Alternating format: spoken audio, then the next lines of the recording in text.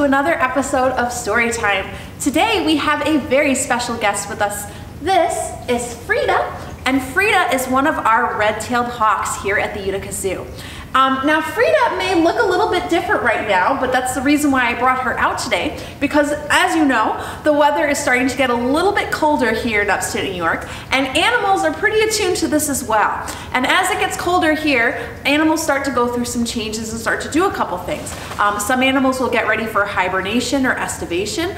Some animals, like Frieda, start to shed or molt their feathers or fur in order to grow in brand new fur or feathers for the winter to help them stay warm. Now, red-tailed hawks like Frieda are a type of bird that will stay around all year round, so they don't migrate, they don't hibernate, they kind of just survive and learn how to adapt living here in upstate New York. And that's kind of what they do. Frieda here is also a very special bird because she has been living here at the Utica Zoo since the 1990s. We estimate that she is probably somewhere around or over 25 years old. And we have her here at the Utica Zoo because she is a rescue from the wild. Unfortunately, she was injured and as a result can no longer fly. So she's been living here at the zoo since she was very young, and she will live here for her whole life so that we can properly care for her, since she would not be able to survive in the wild. And I have her out today to introduce our story, which is Fletcher and the Falling Leaves. Perfect for a really cold fall day. The world was changing. Each morning when Fletcher bounded out of the den, everything seemed just a little bit different. The rich green of the forest was turning to a dusty gold, and the soft, swishing sound of summer was fading to a crinkly whisper. Fletcher's favorite tree looked dull, dry, and brown. Fletcher was beginning to get worried.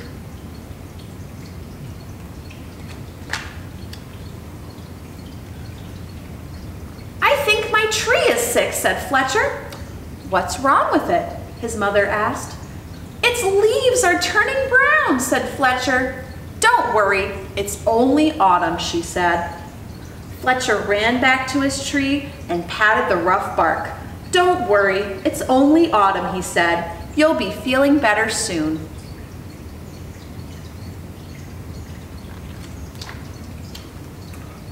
But the tree didn't get better.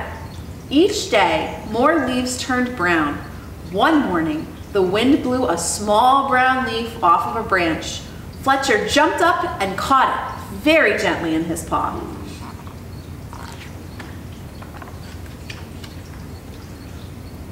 "Don't worry, tree, I've got your leaf. I'll fix you."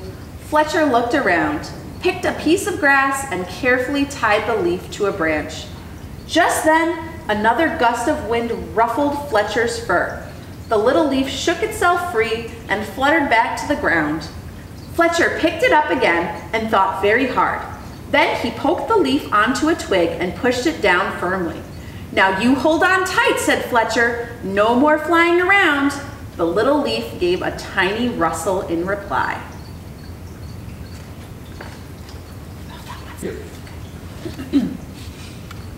The next day, a strong wind was blowing through the forest.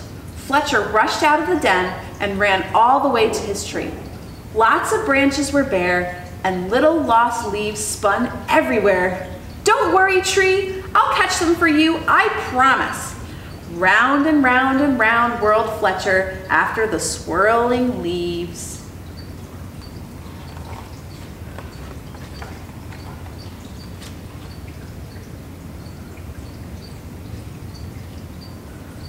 "Leaves! Wonderful! Just what I need for my nest," said a squirrel.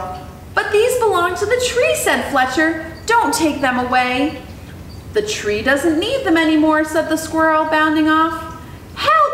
Help! The wind and the squirrel are stealing our leaves," cried Fletcher. "Leaves? Terrific! Just what I need to keep warm," said a porcupine, rolling around. "But these belong to the tree," said Fletcher, plucking leaves from the porcupine's needles. "Not anymore," snuffled the porcupine, and away he rolled. "Help! Help! The wind, the squirrel, and the porcupine are stealing our leaves," cried Fletcher. Suddenly, a flock of friendly birds swooped down from the sky. They picked up the leaves in their beaks and poked them onto the tree's branches. Soon, the tree was leafy again. and Fletcher flopped down and smiled. "Thank you, birds, thank you," he gasped as the birds fluttered away. He lay looking up through the leaves at the sky and drifted off to sleep.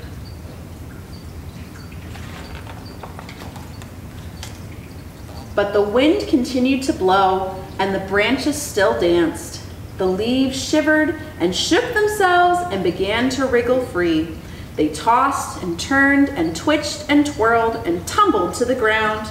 They brushed Fletcher's ears and nose and filled his dreams with a whispering sound.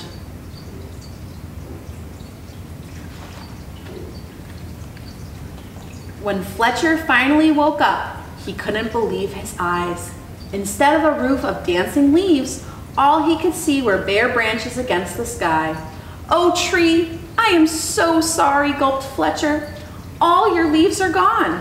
But then he saw high in the branches one small leaf still holding on.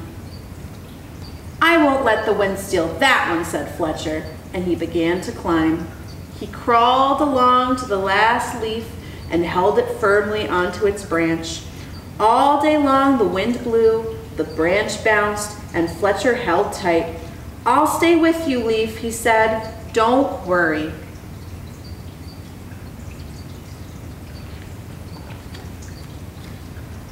But then, with a sudden whoosh of wind, the branch bounced high. With a plip, the leaf let go and fluttered like a little flag clutched in Fletcher's paw.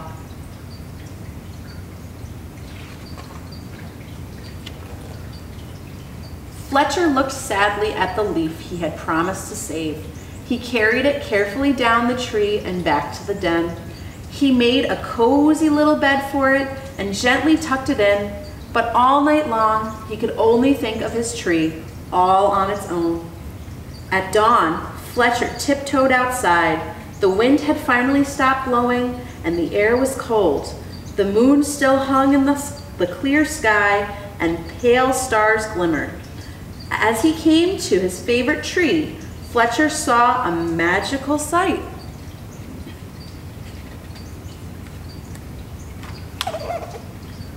The tree was hung with 1,000 icicles, shining silver in the early light. "You are more beautiful than ever," whispered Fletcher. "But are you all right?" A tiny breeze shivered through the branches, making a sound like laughter, and in the light of the rising sun, the sparkling branches nodded. Fletcher gave his tree a hug, then he went back to the den for a nice warm breakfast. The end. All right. Thank you guys so much for joining us for our story time today. Be sure to check out our Facebook and our brand new website to check out our upcoming dates for our spooktacular event here at the Utica Zoo happening in October, and our Spirits on Safari event also happening this October too. See you soon!